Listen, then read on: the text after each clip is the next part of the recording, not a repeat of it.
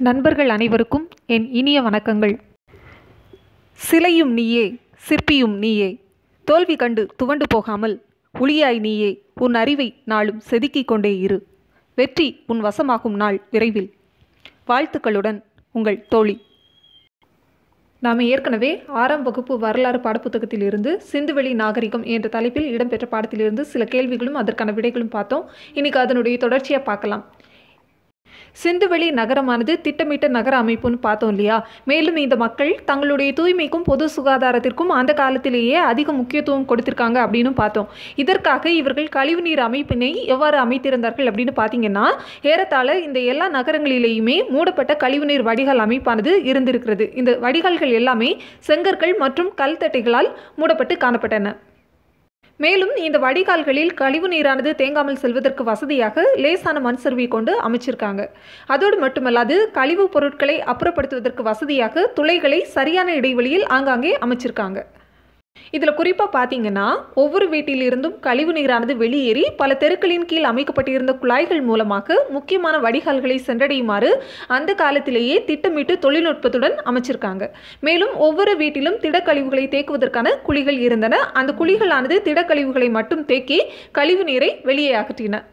அப்போ பார்த்தீங்கன்னா, சிந்துவெளி நாகரிகத்தில் கழிவுநீர் அமைப்பினை பற்றிய சரியான கூற்றுகள் எவை அப்படின்னு கேட்டாங்கன்னா, ஏறத்தாழ எல்லா நகரங்களிலும் மூடப்பட்ட கழிவுநீர் வடிகால் அமைப்பு இருந்தது. அந்த வடிகால்கள் செங்கற்கள் மற்றும் கல்தட்டைகளை கொண்டு மூடப்பட்டு இருந்தன. வடிகால்கள் கழிவுநீர் தேங்காமல் செல்வதற்கு வசதியாக லேசான மண் சரிவை கொண்டு காணப்பட்டன. கழிவுப் பொருட்களை அப்புறப்படுத்துவதற்கான துளைகள் சரியான இடைவெளிகளில் ஆங்காங்கே அமைக்கப்பட்டு இருந்தன. வீட்டிலிருந்து கழிவுநீர் பல தெருக்களின் கீழ் அமைக்கப்பட்டிருந்த குழாய்கள் மூலமாக முக்கியமான வடிகால்களை சென்றடையுமாறு அமைக்கப்பட்டிருந்தன. ஒவ்வொரு வீட்டிலும் திடக்கழிவுகளை தேக்குவதற்கான குழிகள் இருந்தன. அந்த குழிகள் திடக்கழிவுகளை தேக்கி கழிவு நீரை மட்டும் வெளியேற்றின. அடுத்ததாக நாம் இந்த சிந்துவெளி நகரத்தில் காணப்பட்ட பெருங்குளம் பற்றி பார்க்கலாம்.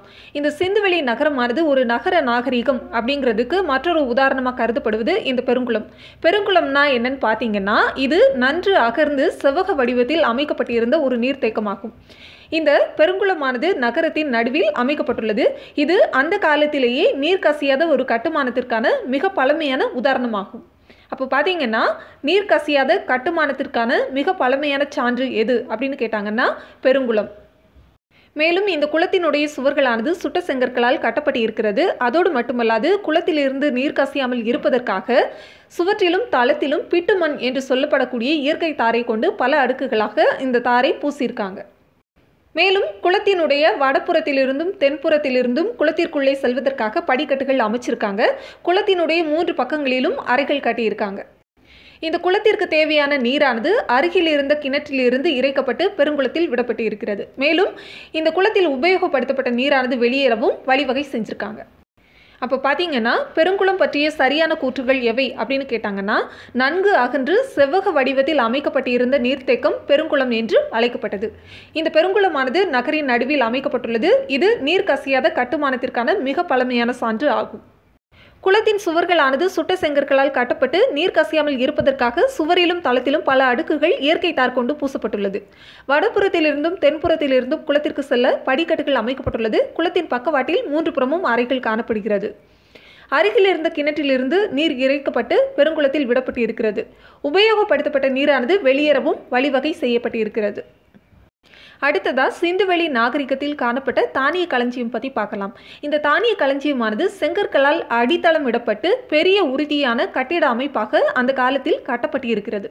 இந்த தானிய களஞ்சியம் எதற்கு பயன்படுத்தப்பட்டதுன்னு பார்த்தீங்கன்னா, தானியங்களை சேகரித்து வைப்பதற்காக. இந்த தானிய களஞ்சியங்களின் தள வெடிப்புகளில் சிதறி கிடந்த தானியங்கள் எது அப்படின்னு பார்த்தீங்கன்னா, கோதுமை, பார்லி, திணை வகைகள், எள் மற்றும் பருப்பு வகைகள். அப்போ பார்த்தீங்கன்னா, சிந்துவெளி நாகரிகத்தின் தானிய களஞ்சியங்களை பற்றிய சரியான கூற்றுகள் எவை அப்படின்னு கேட்டாங்கன்னா, செங்கற்களால் அடித்தளமிடப்பட்ட பெரிய உறுதியான கட்டிட அமைப்பு தானிய களஞ்சியம் என்று அழைக்கப்பட்டது. இது தானியங்களை சேகரித்து வைப்பதற்காக பயன்படுத்தப்பட்டது. இந்த தானிய களஞ்சியங்களின் தள வெடிப்புகளில் சிதறி கிடந்த தானியங்கள் கோதுமை, பார்லி, திணை வகைகள், எள் மற்றும் பருப்பு வகைகள். அடுத்ததாக நாம் சிந்துவெளி நாகரிகத்தைச் சேர்ந்த ராகி கர்கி என்ற நகரத்தை பற்றி பார்க்கலாம். இந்த ராகி கர்கி என்ற நகரமானது ஹரியானா மாநிலத்தில் உள்ளது. இது ஒரு முதிர்ச்சியடைந்த ஹரப்பா காலத்தைச் சேர்ந்த நகரம். இந்த நகரத்தில் செங்கற்களால் கட்டப்பட்ட சுவர்களை கொண்ட தானிய களஞ்சியமானது கண்டுபிடிக்கப்பட்டு இருக்கிறது. அப்போ பார்த்தீங்கன்னா முதிர்ச்சி அடைந்த ஹரப்பா காலத்தை சேர்ந்த நகரம் எது அப்படின்னு கேட்டாங்கன்னா ராகி கர்கி. செங்கற்களால் கட்டப்பட்ட சுவர்களை கொண்ட தானிய களஞ்சியம் ஒன்று கண்டுபிடிக்கப்பட்ட இடம் எது? ராகி கர்கி. இந்த ராகி கர்கி என்ற பகுதியானது ஹரியானா மாநிலத்தில் உள்ளது. மேலும் மொஹஞ்சதாரோவில் இருந்த இன்னொரு மிகப்பெரிய பொது கட்டடம் எது? கூட்டரங்கு. 20 தூண்கள் மற்றும் 4 வரிசைகளை கொண்டு பறந்து விரிந்த கூடமான கூட்ட அரங்கானது காணப்பட்ட இடம் எது? மொஹஞ்சதாரோ. அல்லது மொஹஞ்சதாரோவில் கண்டுபிடிக்கப்பட்ட கூட்ட அரங்கானது எத்தனை தூண்கள் மற்றும் வரிசைகளை கொண்டு காணப்பட்டது அப்படின்னு கேட்டாங்கன்னா 20 தூண்கள் மற்றும் 4 வரிசைகள். அடுத்ததாக சிந்துவெளி மக்களினுடைய வணிகம் மற்றும் போக்குவரத்தை பற்றி பார்க்கலாம்.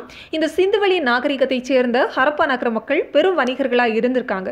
இந்த பெரும் வணிகர்கள் பொருட்களை மதிப்பீடு செய்வதற்காக தரப்படுத்தப்பட்ட அளவைகள் மற்றும் எடைகளை பயன்படுத்தியிருக்காங்க. மேலும் பொருட்களின் நீளத்தை மதிப்பிடுவதற்கு அளவுகள் குறிக்கப்பட்ட குச்சிகளை பயன்படுத்தியிருக்காங்க. இந்த மக்கள் சக்கர வண்டிகளை பயன்படுத்தியிருக்காங்க.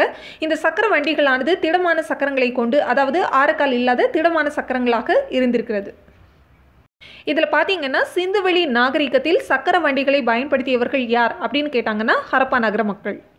அப்போ சிந்துவெளி மக்களின் வணிகம் மற்றும் போக்குவரத்தை பற்றிய சரியான கூற்றுகள் எவை அப்படின்னு கேட்டாங்கன்னா ஹரப்பா மக்கள் பெரும் வணிகர்களாக இருந்தார்கள். ஹரப்பாவின் பெரும் வணிகர்கள் தரப்படுத்தப்பட்ட அளவைகள் மற்றும் எடைகளை பயன்படுத்தினார்கள். ஹரப்பா நகர மக்கள் பொருட்களின் நீளத்தை அளவிட அளவுகள் குறிக்கப்பட்ட குச்சிகளை பயன்படுத்தினார்கள். மேலும் ஹரப்பா மக்கள் சக்கர வண்டிகளை பயன்படுத்தினார்கள். அந்த சக்கர வண்டிகளானது ஆரக்கால் இல்லாத திடமான சக்கரங்களாக இருந்தது. மேலும் இதில் குறிப்பாக பார்த்தீங்கன்னா இந்த ஹரப்பா நகர மக்கள் மெசபடோமியா நகர நாகரிகத்துடன் வணிக தொடர்பு வச்சிருந்திருக்காங்க. இந்த மெசபடோமிய நகர நாகரிகமானது இன்றைய ஈராக், குவைத், சிரியா இந்த பகுதிகளை குறிக்கக்கூடிய பண்டைய சுமேர் பகுதியில் உள்ளடக்கியதாக இருந்தது. மேலும் இந்த சிந்துவெளி முத்திரைகளானது தற்சமயம் இந்த சுமேர் பகுதியில் இருந்து தான் கண்டுபிடிச்சிருக்காங்க. ஹரப்பாவிற்கும் எந்த நகரத்திற்கும் இடையே விரிவான கடல் வாணிகம் நடைபெற்றது? மெசபடோமியா. தற்கால ஈராக், குவைத் மற்றும் சிரியா பகுதிகளை குறிக்கக்கூடிய பண்டைய மெசபடோமியாவின் பகுதி எது? சுமேர் பகுதி. சிந்துவெளி முத்திரைகள் கிடைக்கப்பெற்ற பகுதி எது? பண்டைய மெசபடோமியாவில் உள்ள சுமேர் பகுதி. அடுத்ததா பண்டைய நாகரிகத்தை சேர்ந்த சில அரசர்களை பற்றி சொல்லியிருக்காங்க. இதை கொஞ்சம் நல்லா படிச்சுக்கோங்க. சுமேரியாவின் அக்காடிய பேரரசிற்குட்பட்ட அரசன் யார்? நாரம்சின். நாரம்சின் தான் சிந்துவெளி பகுதியின் எந்த பகுதியில் இருந்து அணிகலன்கள் வாங்கியதாக தன்னுடைய குறிப்பில் எழுதியுள்ளார்? மெலுக்கா. சிந்துவெளி பகுதியின் மெலுக்கா என்னும் இடத்திலிருந்து அணிகலன்கள் வாங்கிய அக்காடிய அரசன் யார்? நாரம்சின். உருளை வடிவ முத்திரைகள் கண்டுபிடிக்கப்பட்ட இடங்கள் எவை? பாரசீக வளைகுடா, மெசபடோமியா மற்றும் சிந்துவெளி பகுதி. மெசபடோமியாவிற்கும் சிந்துவெளி பகுதிக்கும் இடையே வணிகம் நடைபெற்றதை நமக்கு காட்டுவது எது? உருளை வடிவ முத்திரைகள். சிந்துவெளி நாகரிகத்தைச் சேர்ந்த கப்பல் கட்டும் மற்றும் செப்பனிடம் தளம் கண்டுபிடிக்கப்பட்ட பகுதி எது? லோத்தல். இந்த பகுதியானது குஜராத் மாநிலத்தில் காணப்படுகிறது. சிந்துவெளி மக்கள் மேற்கொண்ட கடல் வணிகத்தினை நமக்கு உறுதிப்படுத்தக்கூடியது எது? லோத்தல் துறைமுகம். சபர்மதி ஆறு அமைந்துள்ள மாநிலம் எது? குஜராத். சபர்மதி ஆற்றின் ஒரு துணை ஆற்றினுடைய கரையில் அமைந்துள்ள நகரம் எது? லோத்தல். அமர்ந்த நிலையிலுள்ள ஓர் ஆண் சிலையானது எந்த நகரத்தின் ஓர் கட்டிடத்திலிருந்து கண்டுபிடிக்கப்பட்டது? மொஹஞ்சதாரோ. அடுத்ததாக நாம் மொஹஞ்சதாரோவில் ஒரு ஆண் சிலையை கண்டுபிடிச்சாங்க அப்படின்னு பார்த்தோம் இல்லையா? இந்த ஆண் சிலையை பற்றிய கூற்றுகளை பார்க்கலாம். இந்த ஆண் சிலையானது தலைவர் சிலை என்று கூறப்படுகிறது. இந்த தலைவர் சிலையினுடைய நெற்றியில் ஒரு தலைப்பட்டையும் வலது கை மேற்பகுதியில் ஒரு சிறிய அணிகலனும் காணப்படுகிறது. மேலும் இந்த தலைவர் சிலையினுடைய தலைமுடியும் தாடியும் நன்றாக ஒழுங்குபடுத்தப்பட்டு காணப்படுகிறது. மேலும் பார்த்தீங்கன்னா இந்த தலைவர் சிலையின் காதுகளின் இருபுறமும் துளைகள் காணப்படுகிறது. இந்த துளைகளானது தலையில் அணியப்படக்கூடிய அணிகலனை காது வரை இணைக்க பயன்பட்டு இருக்கலாம் அப்படின்னு நம்புகிறாங்க. மேலும் இந்த சிலையினுடைய இடது தோளானது பூக்களாலும் வளையங்களாலும் அலங்கரிக்கப்பட்ட ஒரு மேலங்கியால் மூடப்பட்டு காணப்படுகிறது. மேலும் இதில் குறிப்பாக பார்த்தீங்கன்னா இந்த தலைவர் சிலையில் காணப்படக்கூடிய ஆடை மற்றும் ஆபரண வடிவமைப்பானது இன்றளவும் அந்த பகுதியில் வசிக்கக்கூடிய மக்களால் பயன்படுத்தப்பட்டு வருகிறது. அப்போ பார்த்தீங்கன்னா மொஹஞ்சதாரோவில் கண்டெடுக்கப்பட்ட தலைவர் சிலையை பற்றிய சரியான கூற்றுகள் எவை அப்படின்னு கேட்டாங்கன்னா நெற்றியில் ஒரு தலைப்பட்டையும் வலது கை மேற்பகுதியில் ஒரு சிறிய அணிகலனும் காணப்படுகிறது. அதன் தலைமுடியும் தாடியும் நன்றாக ஒழுங்குபடுத்தப்பட்டு காணப்படுகிறது. காதுகளில் காணப்படக்கூடிய 2 துளைகள் தலையில் அணியப்படக்கூடிய அணிகலனை காது வரை இணைக்க ஏற்படுத்தப்பட்டு இருக்கலாம். இடது தோல் பூக்களாலும் வளையங்களாலும் அலங்கரிக்கப்பட்ட ஒரு மேலங்கியால் மூடப்பட்டுள்ளது. அடுத்ததா சிந்துவெளி மக்கள் தொழில்நுட்பத்தில் சிறந்தவர்கள் என்பதற்கு உதாரணங்களாக நமக்கு கிடைத்த சான்றுகள் என்ன அப்படிங்கிறத பார்க்கலாம். இந்த சிந்துவெளி நாகரிக மக்கள் தரப்படுத்தப்பட்ட எடைகள் மற்றும் அளவீடுகளை பயன்படுத்தி இருக்காங்க. இவர்கள் பயன்படுத்திய தந்தத்திலான அளவுகோல் கண்டுபிடிக்கப்பட்ட இடம் எதுன்னா குஜராத் மாநிலம்.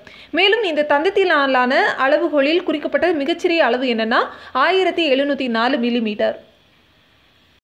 இதில் குறிப்பாக பார்த்தீங்கன்னா இதனுடைய சமகாலத்தை சேர்ந்த, அதாவது மெசபடோமிய நாகரிகம், எகிப்து நாகரிகம் இதெல்லாம் பார்த்தோம் இல்லையா. இந்த நாகரிகங்களில் கண்டுபிடிக்கப்பட்ட அளவுகோல்களில் மிகச்சிறிய அளவு கண்டுபிடிக்கப்பட்டது இந்த சிந்துவெளி நாகரிகத்தில் தான்.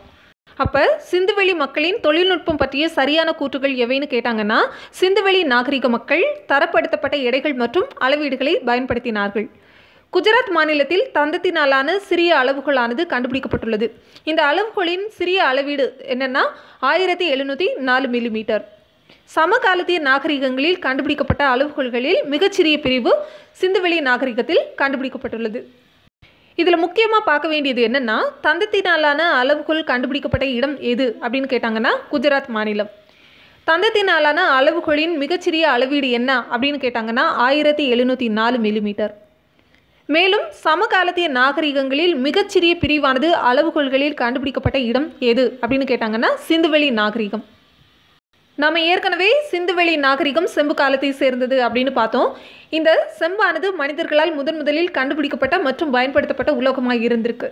மேலும் இதற்கு உதாரணமாக நமக்கு கிடைத்தது என்ன அப்படின்னு பார்த்தீங்கன்னா, வெண்கலத்தாலான ஒரு நடன மங்கையின் சிலையானது மொகஞ்சதாரோவில் கண்டுபிடிக்கப்பட்டிருக்கிறது. மனிதர்களால் முதலில் கண்டுபிடிக்கப்பட்ட மற்றும் பயன்படுத்தப்பட்ட உலோகம் எது? செம்பு.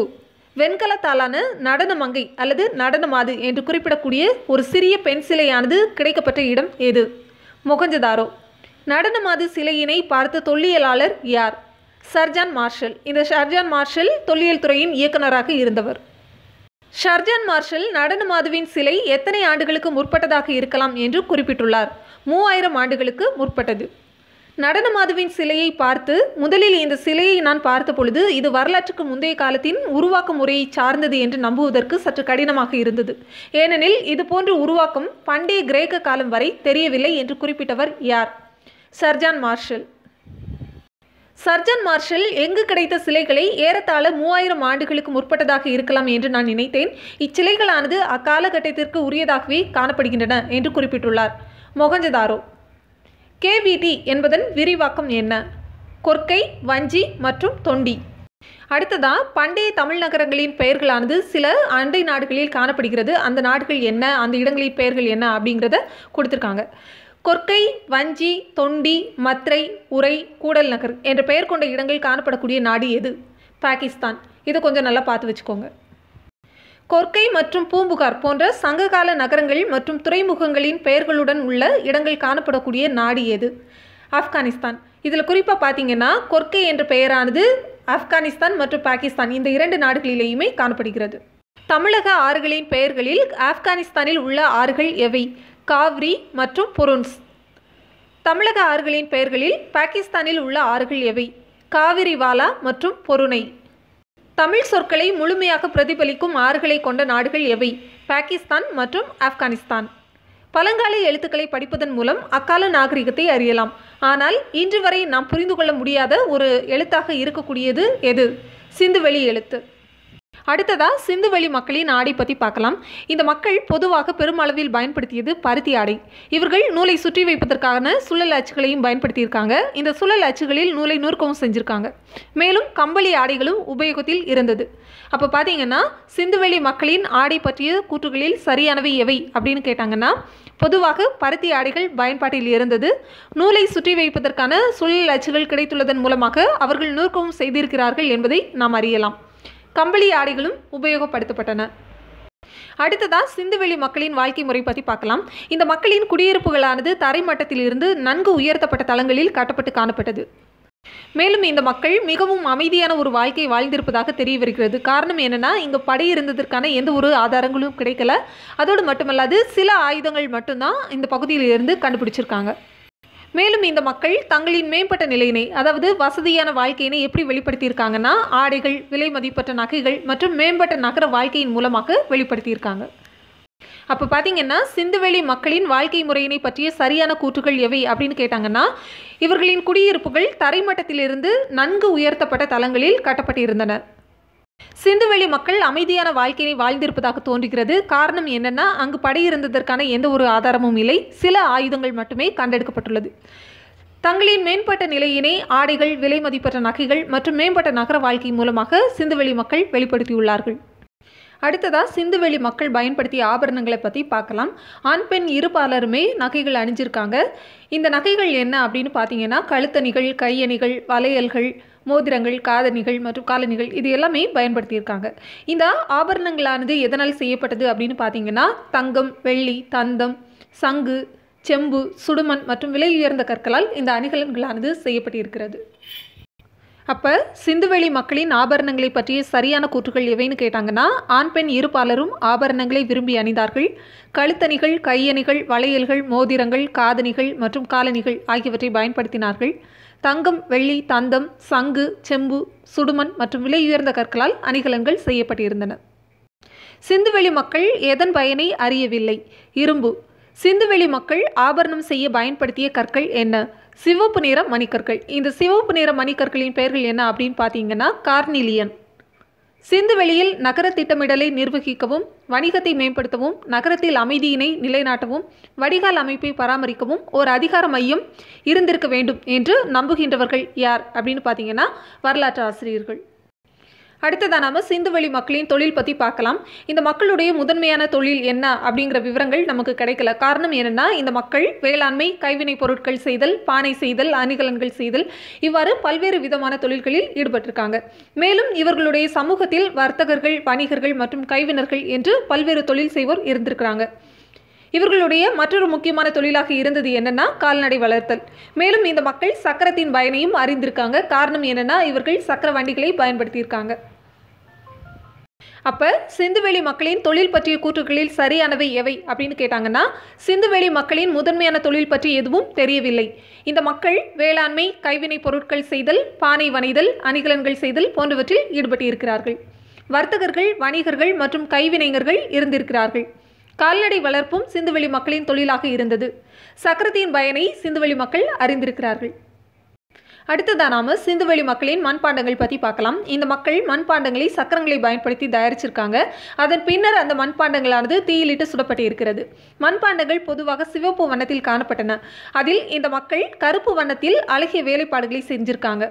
இந்த வேலைப்பாடுகளானது விலங்குகளின் உருவங்கள் மற்றும் வடிவியல் அமைப்புகளுடன் காணப்பட்டு இருக்கிறது. இது நமக்கு எவ்வாறு தெரிய வருகிறது அப்படின்னு பார்த்தீங்கன்னா, அந்த இடத்தில் கிடைத்த உடைந்த பானை துண்டுகள் விலங்குகளின் உருவங்கள் மற்றும் வடிவியல் அமைப்புகளுடன் காணப்பட்டதன் காரணமாக இந்த மக்கள் மண்பாண்டங்களில் கருப்பு வண்ணத்தில் வேலைப்பாடுகளை செய்தார்கள் என்பதை நாம் தெரிந்து கொள்ளலாம். அப்போ சிந்துவெளி மக்களின் மண்பாண்டங்களை பற்றிய சரியான கூற்றுகள் எவை அப்படின்னு கேட்டாங்கன்னா, மண்பாண்டங்கள் சக்கரங்கள் கொண்டு உருவாக்கப்பட்டது. அவை தீயிலிடப்பட்டு சுடப்பட்டு இருக்கிறது. மண்பாண்டங்கள் சிவப்பு வண்ணத்தில் இருந்தன. அதில் கருப்பு வண்ணத்தில் அழகிய வேலைப்பாடுகள் செய்யப்பட்டு இருக்கிறது. அங்கு கிடைத்த உடைந்த பானை துண்டுகளானது விலங்குகளின் உருவங்கள் மற்றும் வடிவியல் அமைப்புகளுடன் காணப்படுகிறது. இவ்வளவுதான் நண்பர்களே, நாம் இன்னைக்கு சிந்துவெளி நாகரிகம் என்ற பாடப்பகுதியிலிருந்து சில கேள்விகளும் அதற்கான விடைகளும் பார்த்தோம். இந்த தகவல்கள் உங்களுக்கு மிகவும் பயனுள்ளதாக இருந்திருக்கும். இதனுடைய தொடர்ச்சியை அடுத்த வகுப்பில் நாம் பார்க்கலாம். நன்றி நண்பர்களே.